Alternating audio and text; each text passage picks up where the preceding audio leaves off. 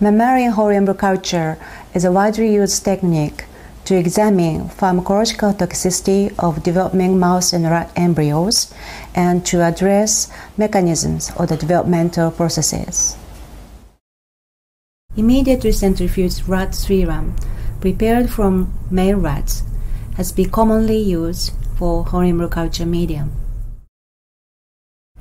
If we culture embryos at the post-implantation stage, that is before E8.0 in the mouse or E10.0 in the rat, synthetic medium supplemented with isis rat serum is often used as a medium for whole embryo culture.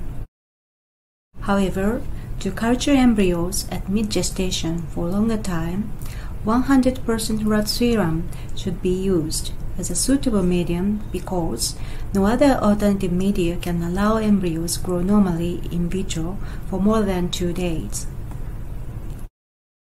Hemolytic rat serum does not support the normal growth of cultured embryos compared to delayed centrifugation of blood samples. Immediate centrifugation can decrease hemolysis because most of the red blood cells are separated prior to formation of the fibrin clot.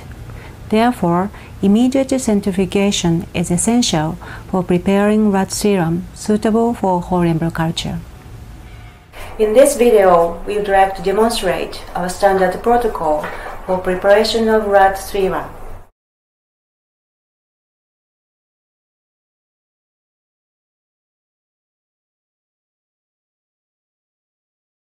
For blood collection, we use specific pathogen-free Sprague dolly rat.